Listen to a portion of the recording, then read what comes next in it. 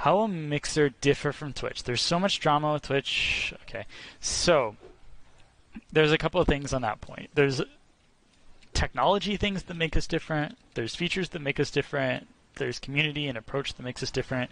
I think one of the things that we did very early on, and we learned a lot, like from Twitch's approach, and Twitch has struggled with things along the lines of enforcement for a long time because it's a hard problem. It's a hard problem to solve, especially as a community grows.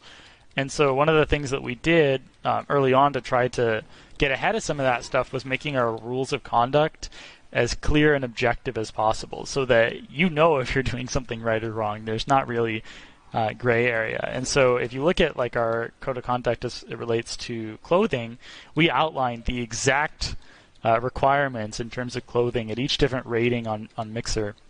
And that's just one of the things that we do on that front.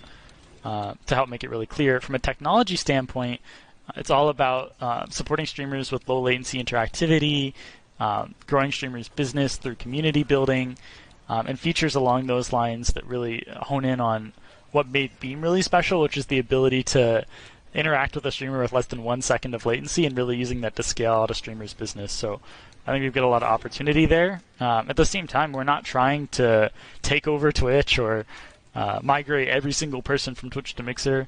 The goal has always been to support both communities, no matter where you are. Like, we want streaming to grow in general, and Mixer can be successful in a lot of ways. So I'm excited for that.